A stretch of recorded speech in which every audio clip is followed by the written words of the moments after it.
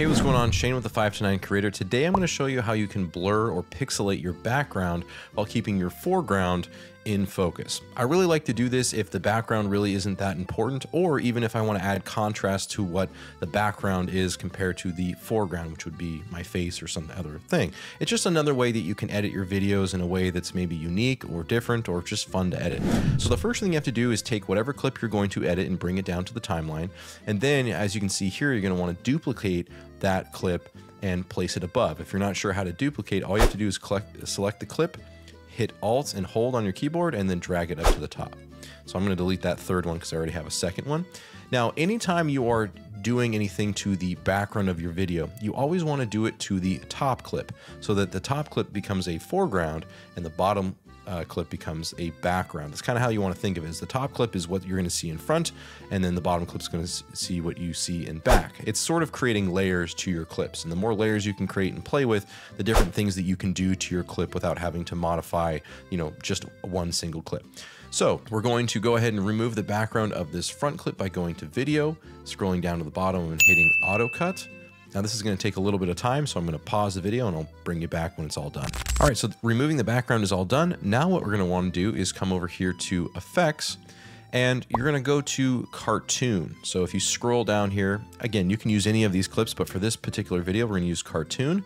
And then we're going to go to Mosaic. So this is going to create sort of this pixelated look for our background. So you're going to click and hold and bring it down to the bottom clip, and you're going to get this sort of pixelated background. So if I play this clip through, there's a certain level of quality that needs to be maintained, but it's a very easy.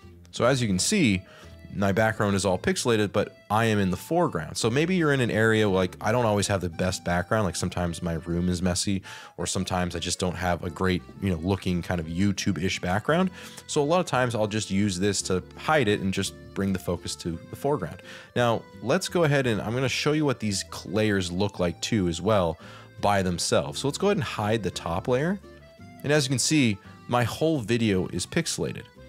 But because I had a duplicated clip and I had added a layer to that and it wasn't affected by the mosaic effect, then I turn it back on. Now I have my foreground, and then same with the background.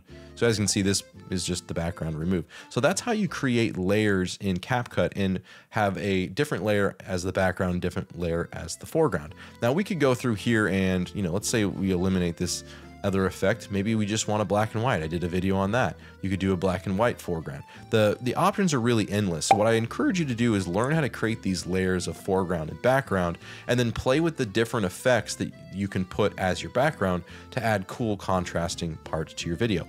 Another thing you could do is if you just wanted like something on the foreground, you could do something like this. There's a certain level of quality that. So as you can see, it's not necessarily the best looking or whatever you might want to call it, but it's only affecting that top layer. So you could also do something like that on just the bottom layer. So let's just put it on the bottom layer. Now we got question marks behind me, but not on my face. There's a certain level of quality that. So there's a lot of ways you can add depth and engagement to your videos by having these separate layers. Thanks a ton for watching this video. If this video was interesting to you and it helped you out, don't forget to give it a thumbs up. If you want to see more videos just like this, don't forget to subscribe. And if there's anything that you're dealing with on CapCut for PC or desktop, whatever you're using, put it in the comment section down below, because I'm always looking for new ways to help people that are using CapCut, because it's still kind of this evolving platform that with every upgrade adds some other things that more traditional video editor platforms have. So I want to be able to keep you up to date with that and make it easy for you to use. Thanks a ton for watching today's video. I'll see you in a future video.